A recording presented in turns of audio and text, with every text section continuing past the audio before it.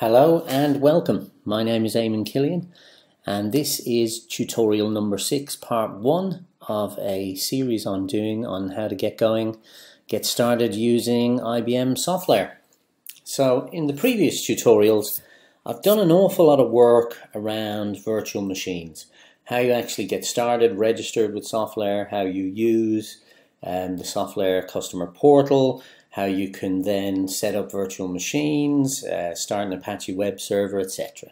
But it was very focused on using the virtual machine. This tutorial is going to move on to storage, and in particular object storage. As you can see here, we're going to actually go through a sequence of how to create some object storage, and we're going to get really stuck into that in part 2. Based on some feedback I've had, I thought it'd be worthwhile adding a little bit of an intro around what object storage is, and then describe what we're actually going to be doing in part 2 and possibly part 3 after that, depending on how long these videos get. So this is by no means the soup to nuts introduction on what object storage is, but it's meant as a very high level what it is and then really what you would use it for.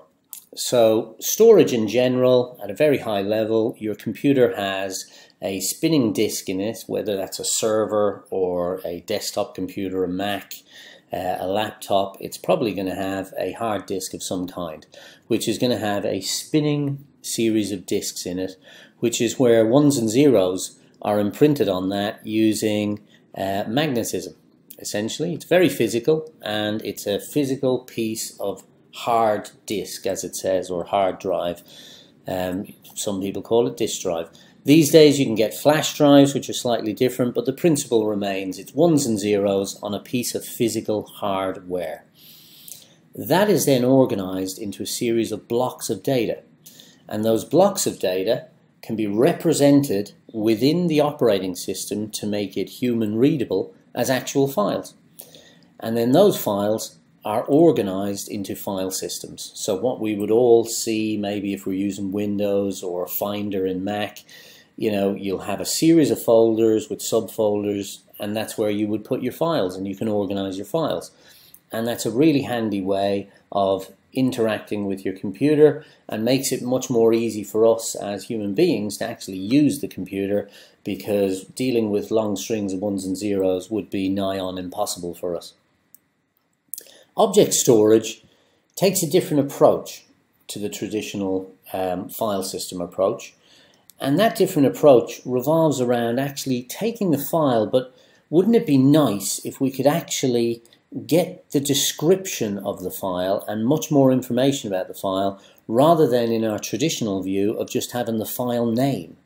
I guess arguably you get a little bit more than the file name. You get the file name, the creation date, the modified date, etc. But wouldn't it be much better if we could actually have notes and information and data about the file that would really describe what the file is, and we could approach or search that information to find the file much more easily. And that's essentially what it does. So it creates an object. It converts the file by taking the file here and adding metadata and creating an object. So our white here is the object. And then once it's got the metadata in the file, it can then calculate an actual hash checksum of the file. So without getting too deep on this, the hash is a mathematical function that returns a single big number, as you can see here. And that single big number is based on the two of these. So you input the two of these, the file, all its contents, and the actual metadata, and you get returned to you a checksum. Now, that's really useful because the checksum provides us with integrity. So it means we can know when anything changes in the metadata or the file. We can actually know this because when we run that same mathematical function, you won't get this number. This will be unique to the interaction, to the contents of those. And when you run it, it's highly unlikely. I mean, you can have collisions, as they call them, but highly unlikely that you'll get the same number again. That now means this object is both self-describing with the metadata, and we have rudimentary integrity of our file system, of our objects. So we can detect when anything changes, or we can detect corruption. So this is an object. We can have other objects. So here's an invoice with a different checksum, and so on. So you can have many, many objects. So that's the first thing, the object. Because we now have self-describing objects, we can set up an object storage platform, and we can tell it to copy those objects. So we can now have multiple copies of the same object stored on different hard drives, so that if the hard drive fails, we always have a copy of it. Or if it gets corrupted or deleted by accident, we always have a copy of it. So in this instance, there's 2 more copies here. Taking that a step further with an object storage platform, everything is stored in a massive flat view. So all the objects just get thrown into essentially what they call a container, and this can be of infinite size. There's bound to be an upper limit from a physical hardware point of view and a computing point of view, but let's use the word infinite. It's going to be huge. And that will be some storage hooked on to cheap storage, hooked on to some processors, and those processors will use some software on top which will present that element or that container out to the end user. So that's really handy. So what happens then if it starts to fill up? Well, because of the configuration and the way we've made the object storage platform, as it fills up, we can hit a threshold and add some more. We can simply add some more cheap processors, the same software to manage the object storage platform, and more cheap disk. And as that fills up, we can hit a threshold and we can add some more. This is what gives us this almost infinite or near infinite size. It's a flat container, but it's now being spread across these multiple nodes. So you would call each of these a node within the object storage cluster. So you just add more nodes and you just keep going. And this can be billions of files, petabytes of data. I mean, it can get really, really huge. So now we've got that, mixing those two together with the integrity that we talked about before and the checksums, what would be really interesting is you could actually position your object storage nodes to start being created geographically. And you can spread out the copies of your actual files, your objects, within different nodes in different data centers, in different geographic locales. And this gives you, integrity from corruption, deletion, disaster recovery. There's no reason why it should be in the same country. So the final word on this is we can now have, as I mentioned, integrity and redundancy by distributing our objects across the world.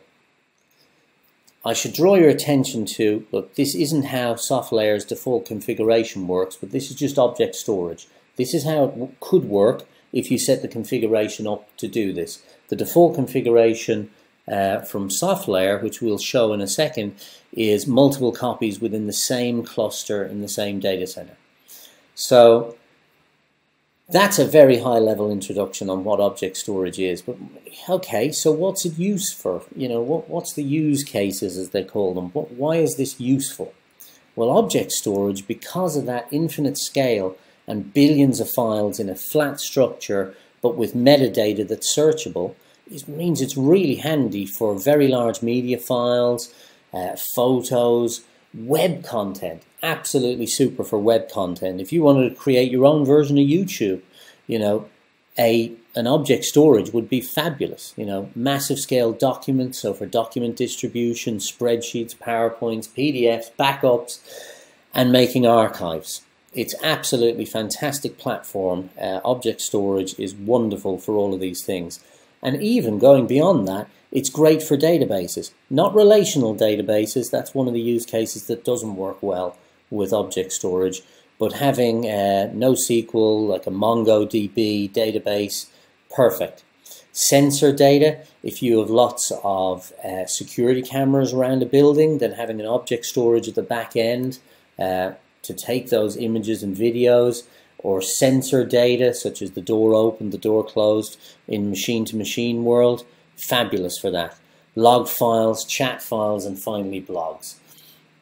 So it's really, really useful because of this scale and because of this near infinite capability and the flatness and the self-describing. So what are we going to cover today? Well, today we're going to go through creating a new virtual machine. So here's our little virtual machine here on SoftLayer. I'm going to use CentOS again because it's just what I'm used to. We're going to create some new object storage, and then we're going to link our CentOS virtual machine to that object storage so that we can actually see the object storage cluster from our virtual machine. And we're going to use CloudFuse to do this. And then finally, I'm going to link CyberDuck and FileZilla into that object storage as well. And we'll see how we can upload some files using CyberDuck, and then you'll be able to see them from the server. A very quick introduction to what object storage is and what we're going to be doing today. So join me in part 2 and let's dive into actually creating some stuff here.